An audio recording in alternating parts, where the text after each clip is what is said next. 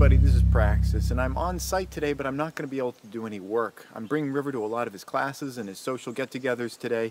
Today's a heavy day of that sort of activity, and even though it's a really beautiful day, today and tomorrow are supposed to be really nice and dry and sunny, and then after that we're supposed to get rain and wind, which is not going to be really great working weather.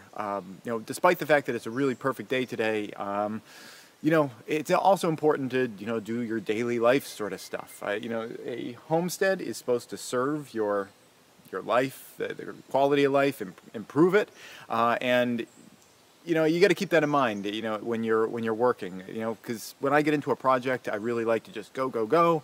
But whereas the point of the project is to, like I said, improve your life, you don't want it to be destroying aspects of your life while you're trying to put it together. And it's very important to get River out so that he can, go to his classes, get together with his friends and all those sorts of things. So we're doing that today. So we're only here for a couple minutes today, this morning on our way out, because River wanted to see the septic tank. It got delivered yesterday. He missed getting to see it get delivered, but he wanted to see it before it got buried.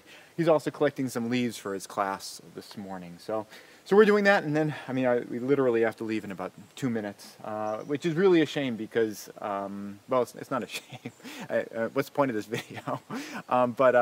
It's a little frustrating to me because I know that today and tomorrow are good. The day after that it's going to be windy and rainy, and I don't know if tomorrow I'm going to be able to finish up the peak of the east side of the house. I've got it almost done, but putting up those big sheets of foam on the end of a ladder, if the ladder's wet from the rain and there's wind gusting around, blowing the sheet around, that's not a really great situation. So I'm kind of hoping that tomorrow I'll be able to finish up that peak, because then on the day that's rainy and windy, I could be dismantling the scaffolding and moving it to the other side. That'd be good use of the time, but I just don't know if it's going to work out that way. So I'm going to try, got my fingers crossed, but at the same time, there are other priorities in the world aside from just this one for us. So today we're out and we're doing classes.